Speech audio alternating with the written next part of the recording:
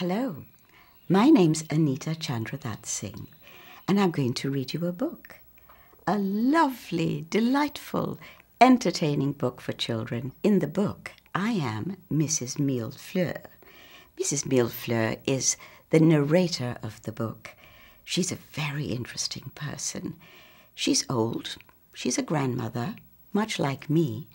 I'm a grandmother too, and as all grandmothers do, I love to read stories, and today I'm going to read to you. The Most Magnificent by Jeunanne, Alkins and Neala Bhagwansingh. Achoo! Mrs. Mille Fleurs sneezed away the cobwebs from her sleepy shutters. A kite woke her up as it sailed back and forth, tickling her grey, aging balcony.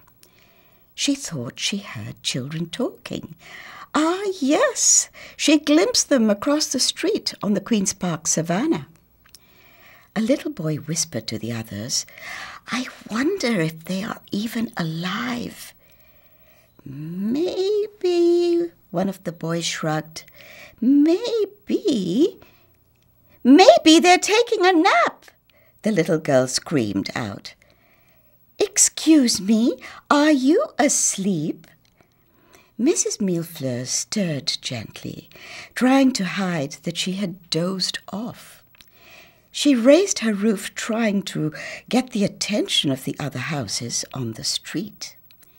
Professor QRC, a stern gentleman at the end, was grumbling, trying to restart the stopped clock in his tower.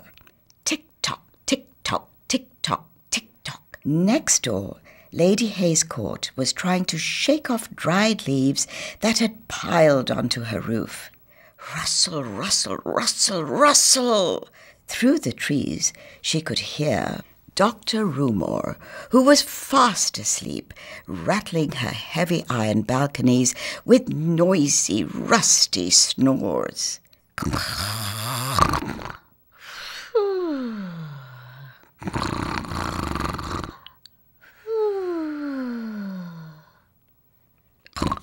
The Archbishop was groaning and stretching, showing off his dramatic arches.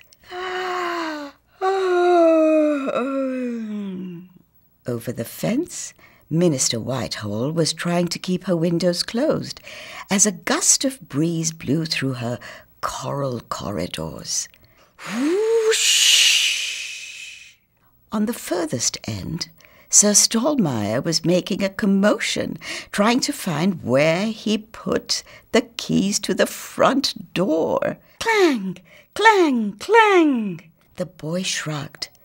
"See, I told you, my daddy said that these old buildings no longer have stories to tell." The girl interrupted. "Well, my mummy said that they are an important part of our history. I'm just not sure what that means," she added thoughtfully. "Sorry, children, the hearing is not as good as it used to be," Mrs. Mille Fleurs apologized.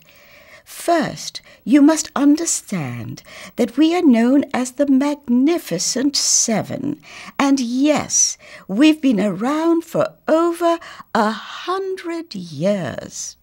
Trinidad and Tobago was really different back then. There were few motor cars. We had tram cars instead, and people could ride them all the way around the savannah, and it only cost 2 cents. Visitors came from all over the country to take a ride, while the police band played songs in front of Minister Whitehall," she explained.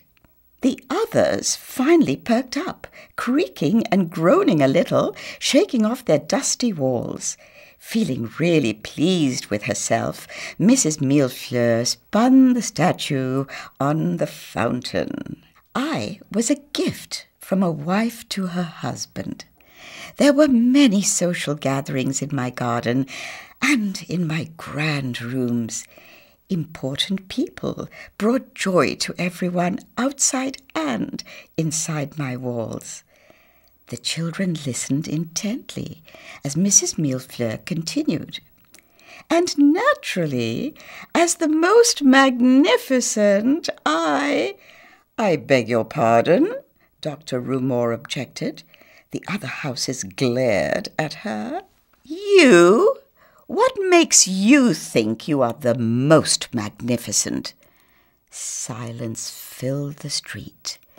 Everyone looked at Mrs. Mille Fleurs, waiting for her answer. The proud lady paused for a moment. Well, I definitely think the oldest is the most magnificent. Lady Hayscourt huffed her hedges. Well, I was built in 1908. Mrs. Mille Fleurs smiled proudly, as I was saying I was built way back in 1904. Minister Whitehall and Dr. Roomor interrupted loudly. We were built in 1904. 1903 here, called out the Archbishop. Professor QRC chimed his bell to demand attention. You are all certainly not the oldest. I was built in 1902. Sir Stollmeyer shouted, If age makes a difference, then you need to know I'm as old as the professor, even though I was finished in 1904. They began building me in 1902 as well. One of the boys asked, So, is it your age that makes you the most magnificent? I don't quite think that's right. Mrs. Mille Fleurs suddenly felt embarrassed, realizing that she was not the oldest. Age probably has less to do with it, she whispered. Sir Stollmeyer interrupted, gathering his solid structure. I dare say. Whoosh! Tick-tock, tick-tock, tick-tock, tick-tock. Hi, I'm Jeunanne. I'm here with my newest picture book, The Most Magnificent. I wrote The Most Magnificent because I see these buildings when I'm driving around the Savannah, and you ever wondered what's the story behind them? How did they get there? Who lived in them? I mean, they're really big houses. Who cleans them? So that's how my mind worked, and that's where the concept for The Most Magnificent came from. Hi, I'm Neala Bhagwansingh, co-author of the children's book, The Most Magnificent. For The Most Magnificent, my favorite part of bringing the Magnificent Seven to life was figuring out which personality traits would best suit each building. For example, would Professor QRC be super smart and a bit strict, just like a retired school principal? Or if she were surrounded by 1,000 flowers, wouldn't Miss Mille Fleurs love hosting tea parties in the garden for friends and loved ones? And wouldn't a war hero like Sir Stollmeyer love to tell stories over and over to anyone who would listen? So I hope you enjoyed my story, and I'm hoping that you go to somebody older in your life like Granny or Grandpa and ask them, what were they like when they were younger? They weren't always old, you know. They were once young like you. And can you imagine the adventures they had? Thank you for listening, and you can find more great stories like mine on this YouTube channel.